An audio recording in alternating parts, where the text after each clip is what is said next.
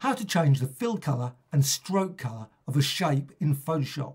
First technique, just go over here with the shape selected and you can select any of these tools, rectangle, ellipse, doesn't matter. And then just go up here and you've got option for fill, so click and just change it to yellow or green, black, blue, purple, etc. You can also go to the stroke, click there and then change it to yellow, red, green, blue, just run through them and just change it. That's one option. You can also go here to the layers panel and you can see you've got here this layer. Just double click and it'll bring up the color picker.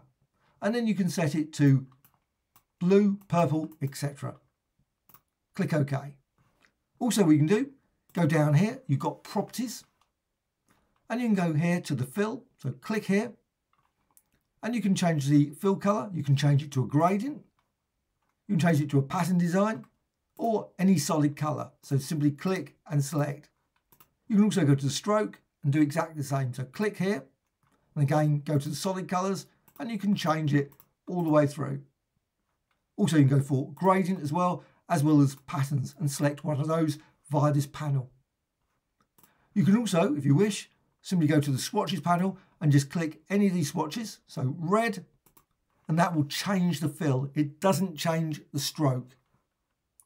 To remove the stroke, simply go over here, again, select any of these shape tools, so rectangle, doesn't matter, and simply go up here, click here, and reduce that down to 0. And now you've got no stroke applied to your shape.